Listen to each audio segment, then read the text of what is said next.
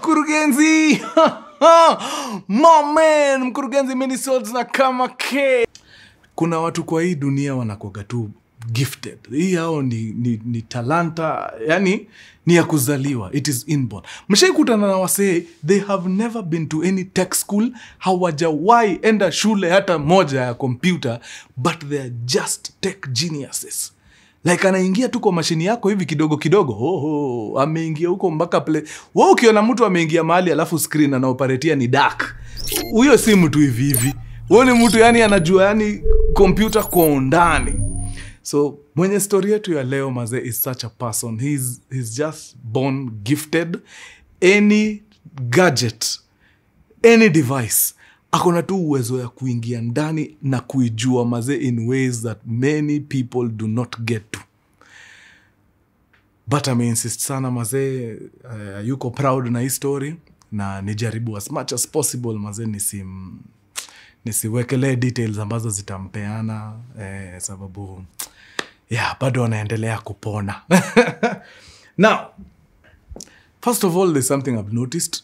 Kuna kitu ina happen Nyeri. Na sijui ni nini yo, but it needs to be investigated because it's beautiful. Nyeri is now the hub of techies. Funny enough, in fact, mwenye anatu manager site yetu Kanyi ni boy wa Nyeri. Nyeri mazee is popping sahi ikifika story ya IT nini, story to anything to do with tech. Na sijui mbona, I don't know why Nyeri. Very weird. Una expect vitu ka hizo zikuwe kwa major towns kabisa, Mombasa, Nairobi, hata Eldoret. Okay, maybe Eldoret sababu kuna a lot of, but Nyeri is it. Nyeri is where it's at. Now, our main character, wacha tumuite Ous, which is weird. Ous ametoka Nyeri, but ni sawa, to maintain tu. Ous ni kijana mazee ametoka kwa familia ambaye haijiwezi, kusema tu ukweli. Ni familia iko chini, but Mungu ni mkubwa. Sababu somewhere in his primary school life, anaangukia sponsor. Wanaitagwa sponsor. Mwenye wanasomeshaga watoto ni sponsors, ya? Sponsor, yes. Good. Mumeharibu hiyo jina mpaka nasikia weird.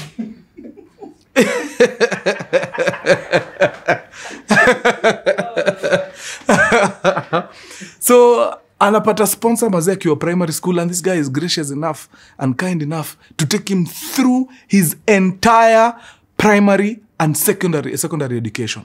So anamtandikisha hapo nini mpaka form 4, and for some reason Ous is just brilliant. Ni boy tu deadly, ako sawa kabisa. So Ous anamaliza form 4 na mdhamini ameshafanya kazi yake bana. At least unajua the least unaweza patia mtu ni hiyo basic education. Hii tertiary unaweza jipeleka hata ukizeeka. Hiyo ndio uzuri ya tertiary. Tertiary hainaga utaingia university hata ukiwa 40 na utasoma tu. But hii crucial ni hii mpaka ufike miaka 18. Na the sponsor alifanya hiyo shughuli sawa na ikakuwa ndo hivyo. Jamaa katulia mtaa kidogo. Hakupata grades za kumpatia parallel university pale. I mean kumuingiza job ile regular. So kupata ile udhamini ya serikali iligonga nje kiasi. But alikuwa na grades pia za kumuingiza kampuni vile angeenda ile program nyingine ile self-sponsored. Na inakuwaga costly, inakuwaga domop kiasi. So yeye akaamua wacha nitafute tu vitu za kufanya hapa na pale nini. Mambo ile siku itajipa, itajipeleka tu kampo ina mambo. So hii time yote yako nje, ana interact tu na gadgets, like computers. Akipata computer pale anaingia anafanya mambo yake, anaijua kwa undani. Kuna vitu haelewi, anaingia kwa cyber, anaenda kwa YouTube, waindi yes Minisodes wanakuwa deadly sana kwa hizo mambo za ma IT na nini. Anaingia huko anasikiza muhindi hapo akichambua mambo nini. Yani mjamaa this time ako nyumbani, yani anagather knowledge ingine ya computers. Insane. Then kitu inakam inamwambia, you know what? Saa ingine si waga tunaumia sababu ya kukosa kuuliza. Unajua si tulikaa tu chini tukajiambia, mdhamini amenisomesha mpaka form 4, so hakuna haja ya kumsumbua for tertiary education. Tukakosa kumuuliza. Na je tuende tu tujaribu? Sababu si the worst anaweza sema ni no, hata tupiga. Wacha niende nijaribu nione kama atakubali niingie kampo, aniskume kampo. So the guy goes to his sponsor, ule mwenye alimsomesha primary na high school.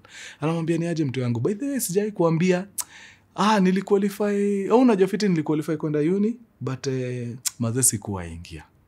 Mdhamini anashinda, mbona wewe si unajua tu situation pale mazee elini. Na mbona ukuja? Mimi unajua mimi niliona umeenda umenyamaza nini, nikajua mambo yako iko sawa, ulipata namna huko. Kumbe uko ienda chuo. Akaambia mazee sikuenda chuo mazee.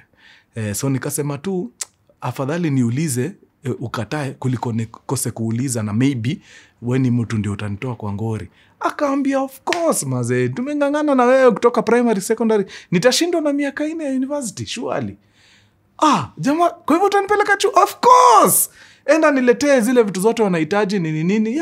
Ingia fanya kile unataka. Unataka kufanya mambo gani? Akamwambia mimi mambo ya computer ndio mambo yangu, mimi nitaka kufanya hiyo. Okay. Let's do that. So guys akaenda mazee ile shule alikuwa ameitwa, akatafuta hizo structures nini kila kitu, kakuja akaletea mzee hapa mwenye mdhamini. Mzee akaangalia akaona okay, si cheap vile nilikuwa nafikiria, but pia si super expensive. It's not USIU money. No. It's reasonable. Hii tunaweza ngangana na ukijana. Plus the sponsor si ati ni mtu alikuwa anangangana. Ni msee pia ameunda tu pesa twake, so ni kitu ya chap.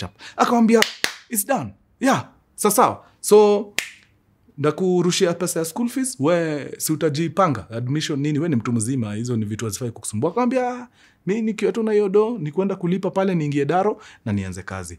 Mdhamini akamwekea pesa pale pap, na akamwambia in fact najua university watu waga wanalala kwa hostel sababu sababu wewe hujapata hiyo regular program, najua unaweza kosa hostel. Here is an additional 25,000. Tafuta ka bed sitter hapo, furnish kidogo upate kameko kakupika mambo yako.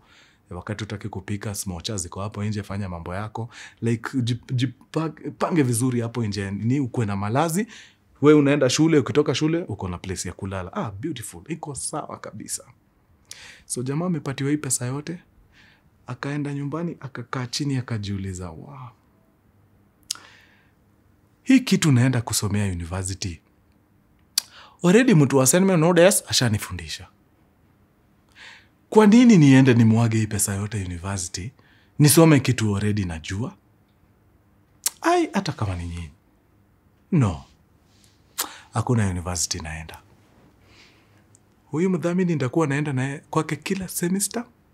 Ananipatia school fees, mimi naingia mitini, nafanya mambo yangu. So jamaa akaanza kuokotaga tu pesa kwa mdhamini hiyo design. Kumbukeni anapatiwa fee kubwa, 6 figure, maybe hata 6 figure. Alafu anaongezwa 25k hapa juu za sijui nini, 10,000 hapa na pale sababu kuna trips sijui ya kwenda wapi, 15,000 inahitajika sijui ya kufanya nini. Mdhamini anatoa tu. The guy anamuokota proper. Let me tell you, by the end of the first year alikuwa amekula pesa ya mdhamini karibu 300 and something thousand. Shule hakanyagi, lakini pale kwa tech ni mdeadly. Anaenda akiiva mbaya. Akiwa tu hizi shughuli zake, the boy anaishi lavishly, ako na pesa. Anadiscover rafiki yake ako na shida ya school fees. Anashinda, unakosa aje school fees wewe? Are you normal? Kuja nikuonyeshe mali utasaidika. Anashika kijana mkono, anampeleka kwa mdhamini. Anamwambia, manze, unasemaga mimi ujui boy. Boy ni wembe. Hapa. School fees tu ndio amekosa. Ukishanilipia zangu, unabakishanga change kiasi tunaweza saidia huyu mtu aingie darasa. Mdhamini anaona okay, kama ni bright boy, ni sawa. Ni sawa, wacha ingie kwa program. Akaingia kwa mfuko, kapatia kijana akaenda akaenroll na akaanza shule. So huyu kijana mwenye amekuja sasa, si ni marafiki na huyu, wana discuss mavitu hapa na pale nini. Of course akamwambia, unajua mdhamini ananilipiaga fee, lakini mimi siendagi chuo. Hiyo pesa mimi huweka kwa mfuko. Hapo ndio makosa ya kwanza iliingilia. Okay. So uenda kichuo? Naenda chuo kwa nini? Hizo vitu wanaenda kufundisha huko ni vitu najua. So sioni haja. Okay, sawa. Na hiyo story hata ikaishi hapo. Na wakaendelea tu na maisha mdogo. Huyu kijana mwenye ameletwa, si akapata dem. Kuna kitu ina happeningi ukiwa na msichana kwa pilo. hata ukuu umechukua kiapo. Sijui mbona inakuaga hivyo. Na kunaga udaku tamu kama hiyo ya pilo. Aka udaku hapa kwa pilo hapa. Unaropokangwa, unashindwa kwa nini? Why? Sasa mbona nimemwambia hivyo? Really? Kwa pilo ni mahali pa kumwambia 1997 tuliibia muhindi. Surely. So anamfungukia, anamwambia guess what? Unajua Ous, yeye ndio aliniorganizia mpaka sasa nalipiwa school fees. Unajua pia yeye analipiwa school fees. Na guess what? Hiyo pesa yote anaekanga kwa mfuko. Siambie mtu nimekushow. Alipangi chuo jamaa ushaimwona akienda shule. But anaokotanga fee kila semester. Na mdhamini amemlipia mpaka place rent, amemfanishia bed sitter safi. Every month without fail analipa. Usa nakula raisi down. But usiambie mtu. Sawa. Na hiyo story inaishi hapo. Sasa amefika mahali amekuwa baba. Hapa ni deadly. Akajiuliza na hii skill nimegather. Naweza supplement aje hii pesa ya mdhamini. Sababu pesa ya mdhamini ni deadly, lakini naona niko na opportunity ya kuongeza hii pesa. Idea moja mufti sana ikamkujia. Hii ni world class. Hata nyinyi mtaipenda. Now, sikieni. Ka discover kumbe Nairobi ni ile. Huyu anakupea, yule ananipea. Unajua Nairobi vile na operate. So pia Nyeri iko hivyo. Huyu ako na demi yake, but pia anakuaga na ule demi ya huyu pia ako na mzee pale. Akajua sasa hapo ndio nataka kuokota pesa vizuri. So Ous alikuwa tu need dakika moja na simu yako. 1 minute. Niaje buda, manze kuna msenda jaribu kukall na ashiki simu. Hebu nipige na simu yako nione kama ni mimi ananilenga. Unampatia simu, anaingia App Store ama Play Store, ana download kitu inaitwa Connect, I think. Ana download alafu anaificha katikati ya ma-apps huko, utawaiona rahisi. My friend ashaingia kwa gadget yako. Ni deadly design. Akiwa na hiyo, baka nashindwa alijuaje hiyo kitu. Ananid tu kuingia tu kwa nini yako. Sijui anatumia namba yako ama ni nini anatumia. Kila activity unafanya kwa phone yako, anaiona. Ni normal design, hata password ukiweka inamuonyesha. Password hapo ni nani. Okay. So before long, ashaingia kwa ma-app zako nini.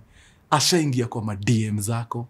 Ashagundua kumbe wewe uko na DM yako hapa, lakini mnatumianaga vitu nyeti na ule. Asha discover hata si picha peke yake, kumbe nyu kutana, mna exchange vitu nyeti. Very nice.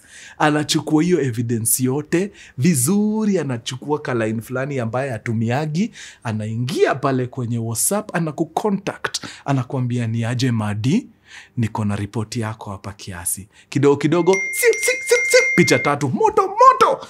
Alafu anaeka hapo wa mwisho, kama uko na 10k itanisaidia sana. Ukiona hiyo mazena between hii ngori na 10k, wacha nitoe tu 10k ingori ishe. Mahali ninasalimia Ous ni the fact that I know most wanaitaga extortionists. Waga ukiwa pair ni hivyo. Anarudi hapo. Kila mwezi mtashindaga hivyo. But Ous ni ngori design, ukishamlipa mumemalizana. In fact, anadelete kila kitu. Ni mdeadly, baka anazidelete kwako. Kwa simu yake, anazidelete kwako. Ndio next time usiingie kwa hii ngori, nimezidelete kwako na nimezidelete kwangu. Ni hivyo, uko sawa. Mungu akubariki sana. God bless you. We ni mtu wa nguvu na anaachana na wewe. Kesho ataenda pale kwa Michi, aingie kwa Tabi pale, apige pale kwa Sti. By the time anapiga wiki mzima, ametandika kama watu 10 mchezo na hawajui wanapigwa na nani. So mse anaendelea kuivisha mbaya. So anakula pesa ya mdhamini, alafu anaokota 10 Gs kwa raia.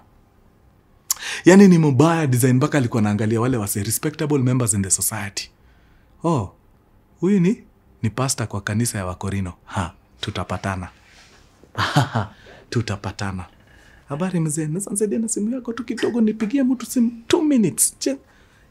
Kidogo. Watu hawana nguo, ni kilemba peke yake.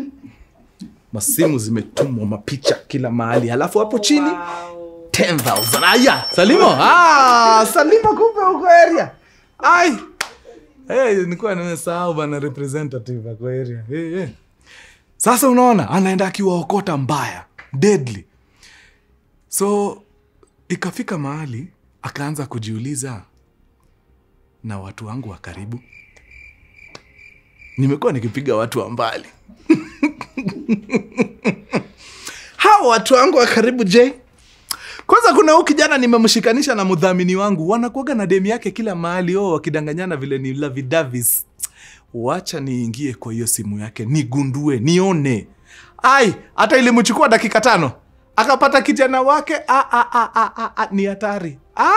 Akona binti sijui fulani wapi huko, wanatambariza proper.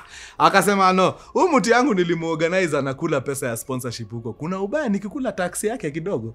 Si hata nipone na 10,000 yake nisikie vizuri. Picha. Oya gadhe, nirushie ka 10 G's bana, history ishe. So boy akapanic. Akashindwa, umse ni nani? Ametoa wapi information? How does he do it? So jamaa naona ndio nifunike ngori, wacha nitafute 10 G's nitume, tumalizane. Akaenda katafuta 10 G's, lakini hakutuma. Hapa ndio makosa ya pili inaingilia. Jamaa alichange tactic. Watu waliriport ile line ambayo alikuwa anatumia kuchukua pesa. Akaona sasa nikianza hii biashara ya kuchukua gana Mpesa hivi, inaweza nimezeshea. Juu sina hata ile ID ile register hii line, sina nini, so waso akizima siezi irudisha juu sina ID. Juu unajua hiyo line I read O's, ni line ya mtu tu fulani, I don't know mali alitoa. So sasa hii story ya kucheza na Mpesa ikaanza kukua tricky. Ikakuwa sasa nitakuwa nachukua hiyo do physically. But since nikikuja physically utaniona, tunaicheza kimajuu, tunaicheza kisinema. Wetu kiagree na kuambia tukutane mahali fulani, kuna kamaskan fulani, iwekelee hapo, toka enda. Wewe usijali, mtu atakuja ichukue. Kumbe hakuna mtu atakuja achukue, ni yeye. So vile alitandika huyu rafiki yake wa karibu, alimwambia hivyo, ni aje wekelea, mahali fulani nitakuja nichukue. Mse mwingine atakuja achukue, bas. Na mjamaa wakamalizana. Sasa huyu jamaa si ashapatiana instructions, na yeye akatoka akaenda akakaa mahali angoje ule mtu amwambie ni aje nishawekelea. Kidogo ujumbe ikaingia, ni aje master, mali uliniambia niwekelee ile pesa nishawekelea. Very nice. Akabangaiza kama dakika 5, 10 at least msa ende far. Akatokelezea, sasa anatembea towards mali wali agree. Kumbe hii route anatumia kukuja, ule mwenye rafiki yake ameshaekelea pesa, anatumia hiyo route kurudi. Hajatumia ile route alikuja nayo. Mazesi wanagongana barabara. Wanaulizana, rada ni gani nini? Jamaa anasema yako raundi zake ni nini? Haina mambo, na wakaachana. Na umse mwingine akaendelea kwenda mali ile pesa umse amewacha. But kitu ikaambia jamaa, what are the odds? Mbona ni wewe nimekutana na wewe? Inaweza kuwa wewe ndio unanifanya mbaya. Junani mwingine tuko close hiyo design, anaweza pata hiyo information kama hiyo. Lazima ikuwe ni mtu wangu, mtu ako karibu. But then again anajiambia hapana. Umse alinihook up mpaka na sponsor bana, yani haezi nifanya mbaya. Number 2, sijawahi mkosea. No, haiwezi kuwa yeye. Na akalenga tu. Jamaa si alienda akachukua ile pesa mali wameagree nini na akaiweka kwa mfuko, kidogo wakapatana. A few minutes later walipatana, I think walipatana kwa keja ya boy or something. But boy wa kufanywa mbaya, hii kitu iko kwa mind yake dead. Anashindwa nani anaweza kuwa kona hiyo information, ameingia mpaka kwa DM zangu.